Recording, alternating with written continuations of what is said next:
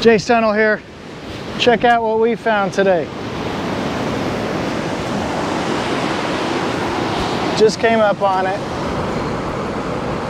Kind of looks like a missile, but it says non-explosive on it.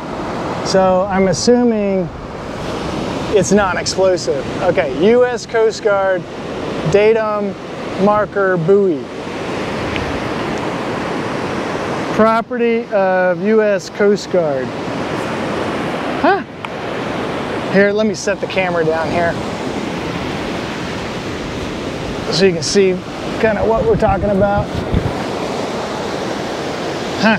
So this part right here is pretty heavy. It says for stowage, this end up. So wherever the data is being collected, I guess it's up in this part, which is real heavy. This right here is made out of styrofoam, I guess, so it can float. Then it's got this antenna off of it.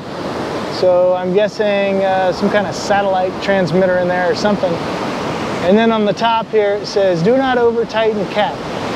C, D, M, E, yeah, whatever. There's a bunch of numbers and stuff on there. But, let's see. And it's got the model number and all that.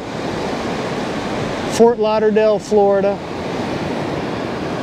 Doesn't have a number of who to call, but I guess I'll call the Coast Guard and see if they'll take it. Maybe they'll let me know what it collects.